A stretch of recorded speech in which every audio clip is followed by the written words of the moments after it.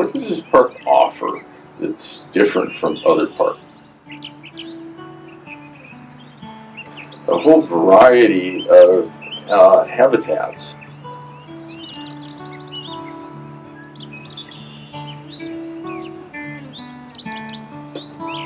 There's a lot of stuff going on there in nature that we have no control over, but we need to just provide a space for it to happen, and it will happen.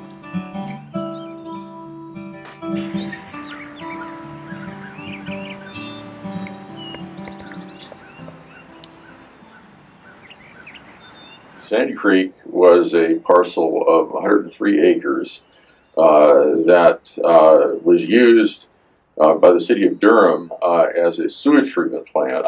With the passage of the Clean Water Act, it was closed. Late 1980s, a group of citizens in Durham started to worry about the future of New Hope Creek. We persuaded the city and county of Durham, the town council of Chapel Hill, and Orange County to kick in some money. They hired as a consultant a man named Ken Coulter. This land, Ken Coulter and other members of the committee managed to persuade the city to create Nature Park and Nature Education Center.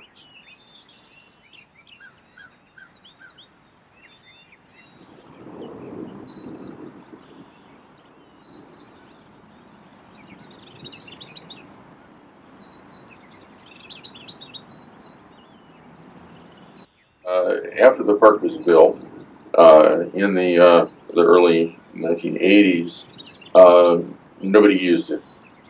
And you have a park that nobody uses, it becomes a magnet for crime and mischief of all sorts.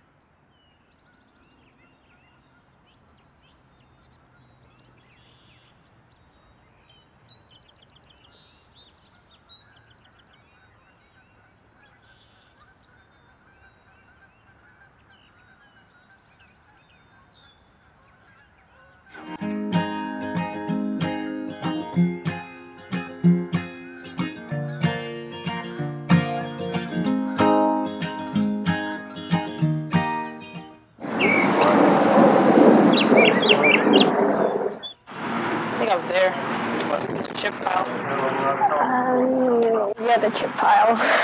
Why is the chip pile so fun? You just shovel chips and put them in a wheelbarrow. That's it. It's like making a sandcastle, basically, like just big, like a big sandbox.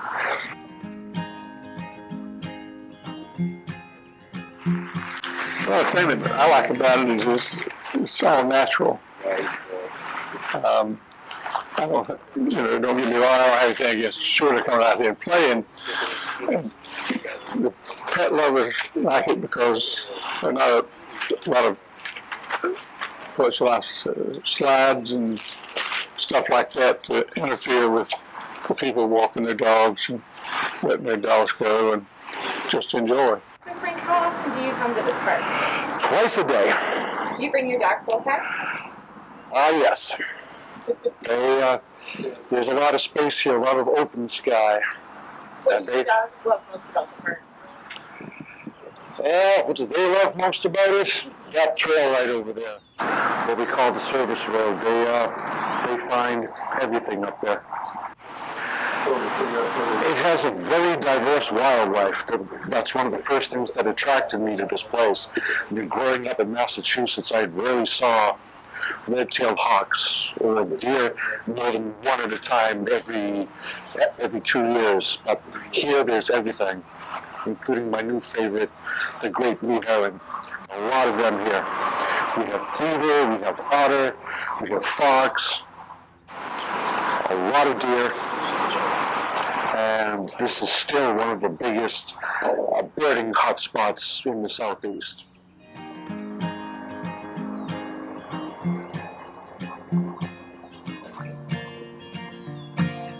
Thank you so much.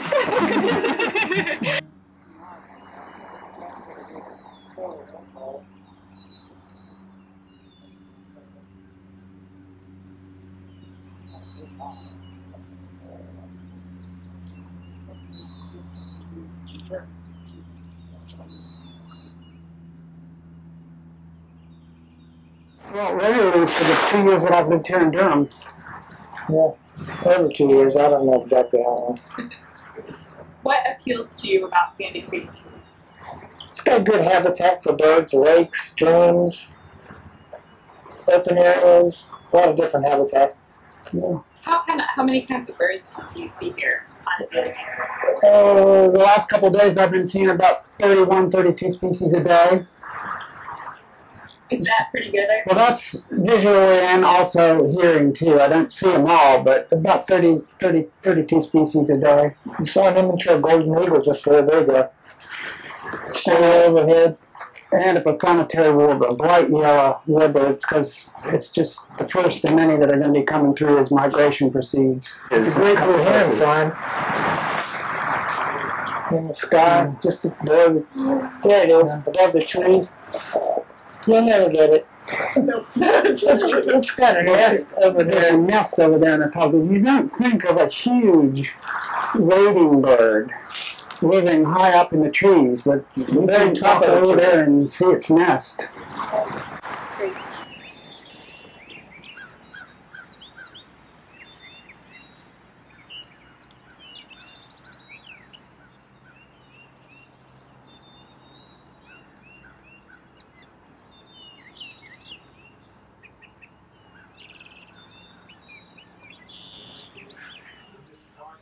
My wife's mother had passed away about 30 years ago from ALS, or Lou Gehrig's disease. It occurred to me that watching butterflies is one thing you can do without any movement at all.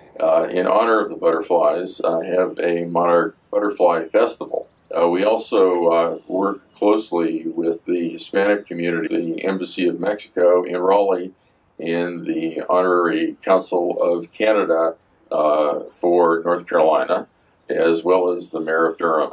They all really made the parallel between the migration of the butterflies and the migration of people throughout the three North American countries.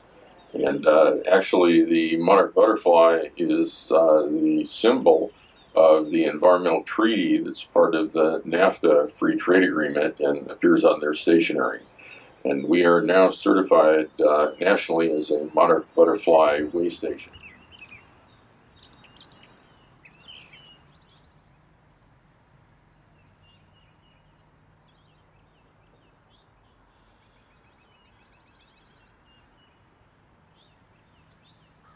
Past few years, we've had a large population migrate, hatch, and just flood the place. But that's always an exciting time here. I love the monarchs.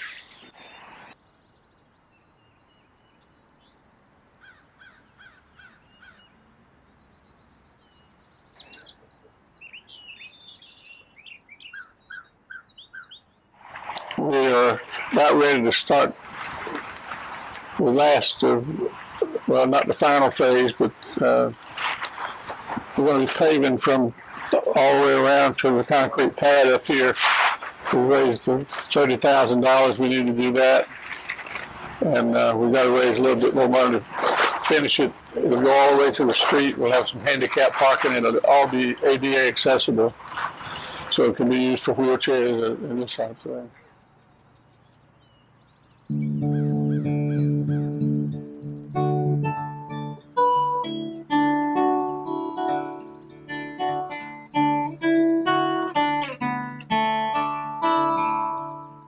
There's a lot of stuff going on there in nature that we have no control over, but we need to just provide a a space for it to happen, and it'll happen.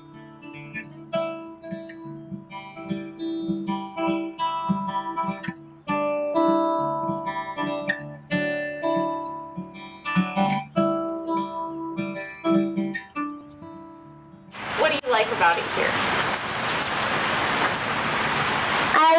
I just like nature a lot, and I like animals. Like I've seen those very few times. I like them. How do you feel when you're out in nature? Happy? Yeah.